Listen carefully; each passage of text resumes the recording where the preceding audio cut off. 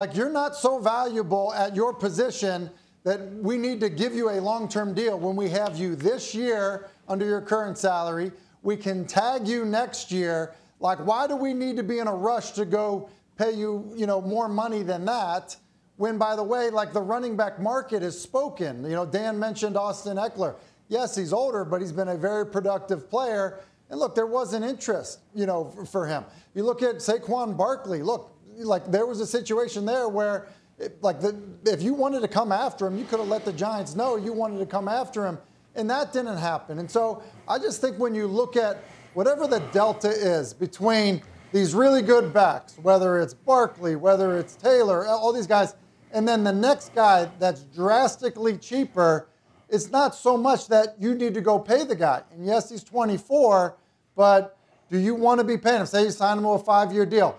Do you want to be paying a 29, soon-to-be 30-year-old running back at the end of that deal around $14 million a year? You probably don't. And so, look, that's why I just think ultimately he's not going to like what he finds, and he ends back with the Colts. Which could be the end resolution for Jonathan Taylor. I did want to say one thing, though, Tim, when you mentioned how sort of both things that Jim Irsay has been talking about and preaching are kind of true, right? Like, he doesn't necessarily want to pay a running back at the top of the market, but he also won't just give him away for free. I feel like maybe the greatest error that Jim Irsay has made throughout this entire process is making things public, taking things to Twitter, which really has done the Colts no good. Thank you for watching ESPN on YouTube. For live streaming sports and premium content, subscribe to ESPN+.